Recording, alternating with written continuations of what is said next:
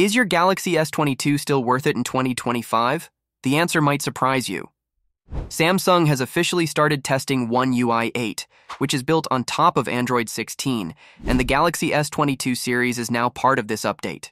The Galaxy S22 Ultra was recently seen on Geekbench running Android 16 with One UI 8, which confirms that Samsung is actively preparing the update for older devices, not just the latest flagships. In the past, Samsung wasn't exactly known for fast software updates, but that's changed a lot in recent years.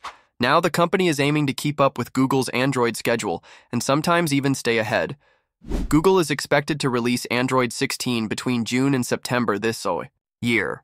That means One UI 8 should arrive sometime during that window, and with the S22 already in testing, Samsung might deliver the update to users much sooner than expected. Samsung has already been working on One UI 8 for newer models like the Galaxy S25 and the upcoming Galaxy Z Fold 6. Now the focus has expanded to include older phones like the S22 lineup. This shows that Samsung isn't only prioritizing new devices, but also wants users with slightly older models to enjoy the latest software experience.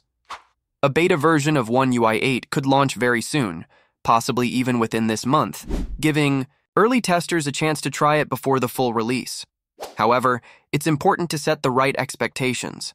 The early builds of One UI 8 don't introduce massive visual changes or exciting new features just yet. At this stage, Samsung is focusing on the core system improvements, like smoother performance, minor design changes, and background optimizations. These updates are all about improving the experience little by little, rather than overhauling everything at once. That's normal for Samsung's beta software. Over time, as the testing phase continues, more noticeable updates are likely to be added. For Galaxy S22 users, One UI 8 is more than just another update. It's actually the last major Android version your phone will receive. When Samsung launched the S22 series in 2022, it promised 4 years of Android upgrades. Since the phones came with Android 12 out of the box, Android 16 completes that promise. After this, your phone will continue getting security updates for a while, but this is the final big upgrade in terms of Android versions. That might sound like the end of the road, but it's not really a bad thing. You'll still receive important security patches and stability improvements. Your phone won't suddenly become outdated. In fact, this update will help it stay secure and run better during its remaining supported life. And for many users, that's what really matters. The fact that Samsung is already testing One UI 8 this early also highlights how closely they're working with Google now. Years ago, Samsung users often had to wait months for updates. But now, with early testing and a faster rollout, Galaxy users are among the first to try new Android features. This shows a clear shift in how Samsung handles software, something users should definitely appreciate. So if you're still using a Galaxy S22, now's a good time to stay informed. Watch for official announcements about the beta program. If you're someone who likes to test new features early, you might get access soon. Just make sure to back up your data first, since beta versions can sometimes have small bugs.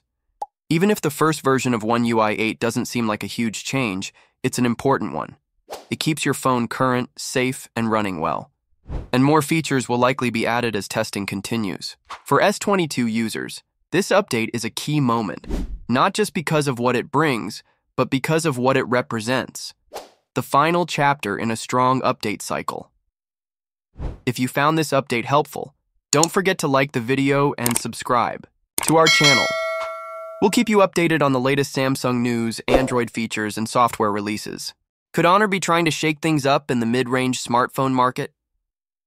All signs point to yes. With the launch of the Honor 400 series scheduled for May 22nd, the company has started dropping some interesting hints. But these aren't just any ordinary teasers. They're bold, creative, and they seem to be throwing a little shade at Samsung.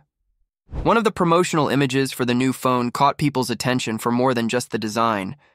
It shows a phone placed inside an ice cooler, another device with a giant telephoto lens, and an airship flying in the sky with the words, "Not the same," written on it.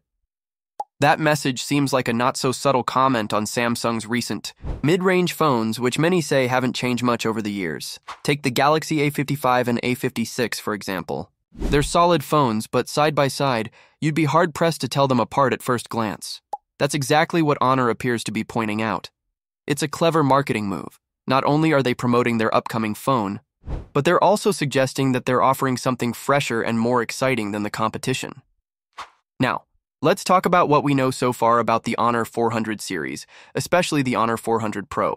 According to the early leaks and teaser clues, this phone is shaping up to be a serious contender in the mid-range space. One of the main highlights? The camera setup. The Honor 400 Pro is expected to feature a 200-megapixel main sensor, a 50-megapixel telephoto lens, and a 12-megapixel ultra-wide camera. That's an impressive setup for a mid-range device. While it's not confirmed yet, it's likely that the 200-megapixel sensor will be exclusive to the Pro model. If that's true, this phone could become a favorite for users who love mobile photography but don't want to spend over $1,000. Performance-wise, the Honor 400 Pro isn't holding back either. Rumors suggest it will be powered by the Snapdragon 8 Gen 3 chip, the same processor found in many top-tier flagship phones this year.